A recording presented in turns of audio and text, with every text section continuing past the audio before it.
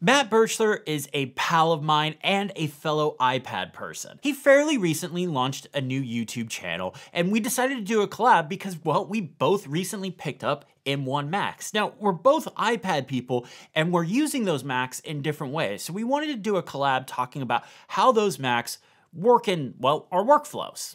So I'm gonna play his video in just a second, but if you wanna see mine, you can go check it out on his channel. I'll put a link to his channel and that video in the description below. Hi everybody, my name is Matt, and I am a designer by day and a YouTuber by night, and my YouTube channel is called A Better Computer.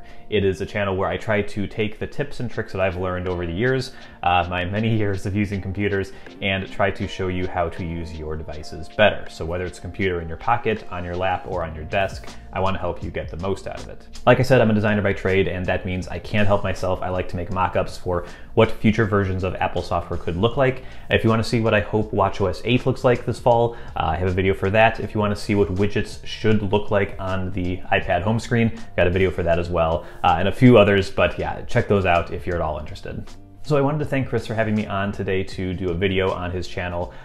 Chris and I agree on a lot of things, and honestly, his channel is a huge inspiration for getting me going on YouTube. So this is actually fantastic. But Chris and I get along really well, I think in large part because we agree on a lot of things, especially when it comes to technology. And so just like Chris, I am primarily an iPad Pro user. I use a 12.9-inch 2018 iPad Pro as my daily driver, I guess you would say. And I love the device. I think iPadOS is great. I think it has wonderful qualities about it. It's a joy to use. It's my favorite computer to use in general. And whether you're a novice user who doesn't want a complicated computer that's going to get in your way and is going to get viruses and all this messy stuff that happens with traditional PCs, or if you're someone like us who is more advanced and has been using computers for a long time, and it's not that we don't know how to use a Mac or a Windows computer, it's that there are things we don't like about them and the iPad does better. And so we definitely agree on that. What's interesting is that at the start of 2021, both of us, iPad first people, bought M1 Macs. So why did we do that? Chris is doing a video on my channel explaining how he's using his Mac Mini to slot into his workflow and be really efficient for him. And I wanted to show you why I thought a MacBook Air was the right computer to introduce to my iPad first workflow. My MacBook Air is mostly a desktop computer, but let me show you why I thought I had to get one. And so why did I get a Mac?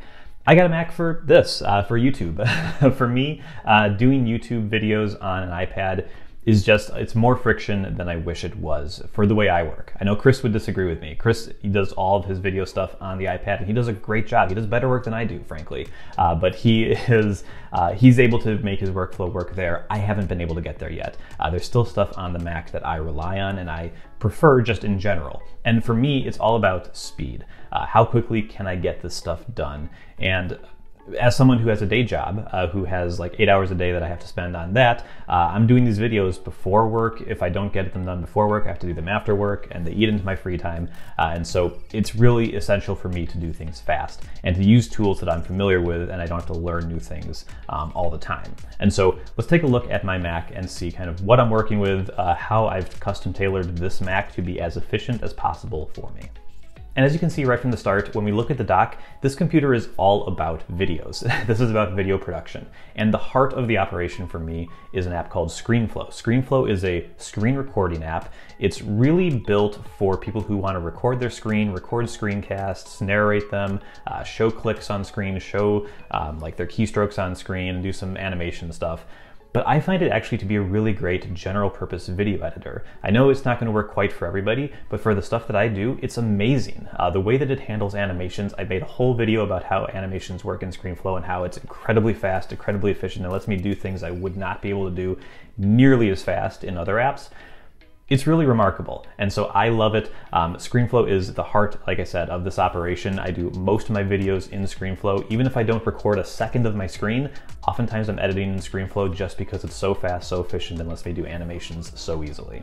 Then there's Final Cut Pro. Final Cut Pro is the other app that I use. I actually don't use this as much just because Screenflow is so good, but Final Cut Pro is the video editor app that I'm generally most comfortable in. I've been using it for decades at this point. I learned video editing in Final Cut Pro, Final Cut Pro 4 or 5 or something.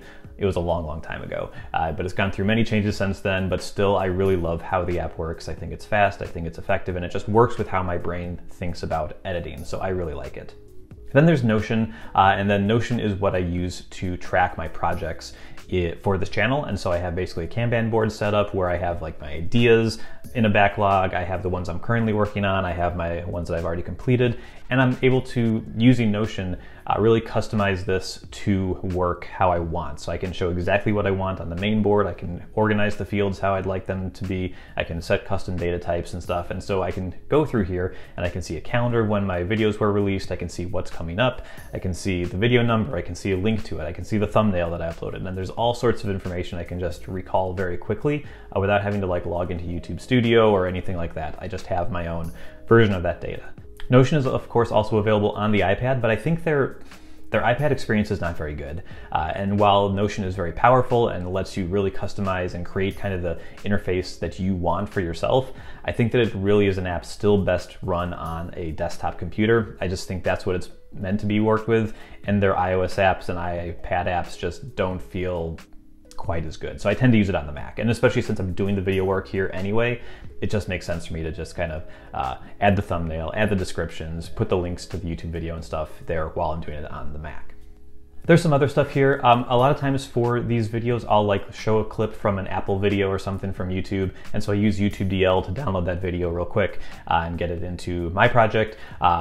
Appropriately credited, of course, but basically I can do this on the iPad. You can install a terminal app on the iPad, install YouTube DL and use it there, but in my experience it's super slow even if your internet's super fast. The iPad, for whatever reason, these terminal apps, they just are much slower than it is on the Mac, so it's much quicker for me to get these videos on the Mac. And then there's file storage. The file storage story on the iPad has definitely gotten better over the years, and their support for external keyboards in the past couple years has really helped that, but still it's not quite as fast, it's not quite as good, it's not quite as reliable. I get some weird bugs when I'm trying to move especially really big files around where they just don't transfer for some reason, or my iPad says it's full even though there's clearly tons of space available for it.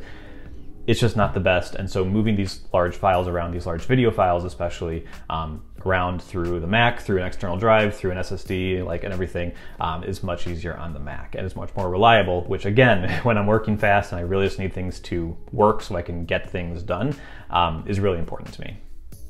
And then there's the external monitor, which is really important for me. It's really important for me to be able to have my video editor on a big screen. The iPad can do that, and LumaFusion I know has a slightly custom UI that it shows when you plug into an external monitor, but it's not the same as having the full control of the Mac, of having these apps that are designed from the ground up to run on really big screens.